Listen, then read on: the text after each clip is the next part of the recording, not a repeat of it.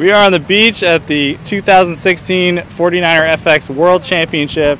Paris, Henken, and Helena Scutt have just qualified for the U.S. Olympic team in this class. You guys, does it feel real? Helena, you just hit the beach. You're going to be an Olympic athlete. How's that feel? It's not real right now. We didn't think we would know this result until 2 days from now.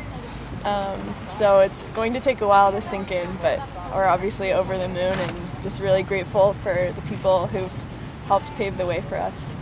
Paris, there's a reason you clinched early. The past 2 days of sailing, you guys have absolutely been on fire. What does it say about you guys that you're peaking at the moment when you had to the most? Yeah, we're really happy with our results.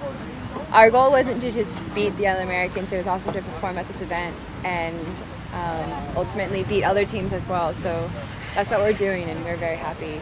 So it's one of those things where you kind of like wake up the next day and you're like, I just did that. So yeah. Our new goal is to make the medal race.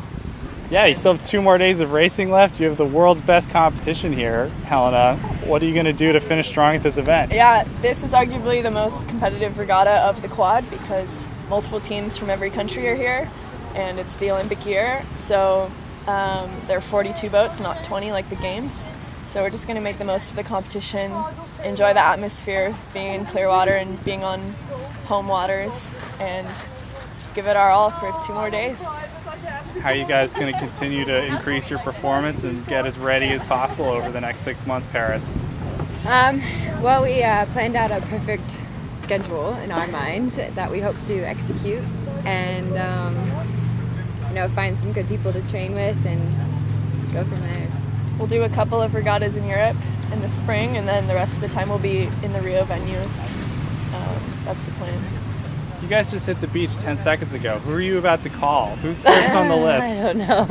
Well, Hans is out racing. Hans Henken, 49er athlete, doing great also this week. Yep. So we'll be following them closely. And my mom and my dad, they're in different countries right now, but I think my dad's awake. I'm sure he is. And what about you, Paris? Yeah, just the parents and I guess everybody. I don't know. We're excited to tell our Facebook fans today. We have a really fun community on there. Did you guys expect that in your first full-time Olympic campaign you would get to the biggest stage that there is in the sport? Well, 8 years ago I was learning how to sail and did 4 years of 29er sailing and then 4 years of college sailing with some, you know, with Paris kind of overlapping, and so it's pretty surreal for me, and I feel really lucky to be able to sail with Paris. I know that she has something special, and I had a little feeling all along, but you just never know until you can confirm it. So, how about we get your coach in here real quick? Willie! Get in here. Stand in the middle. All right. Willie, what do you have to say about the job that these girls have done so far this week?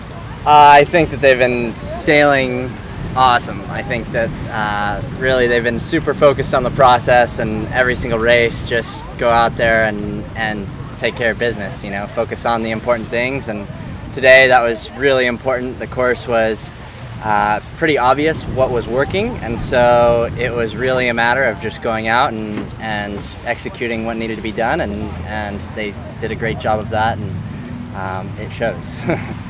Paris, this is the biggest regatta of your life. How important is it to have somebody like your coach out there helping you through it, help through all the motions? Yeah, it's definitely important. I obviously lean on Helena a lot, but there's always a positive in leaning someone else. Literally, you lean on me. Willie has been with us for the qualifying so far, but we can't forget about all our other coaches that have been working with us, like Ramon and the U.S. sailing team, Luther, Charlie, all of them.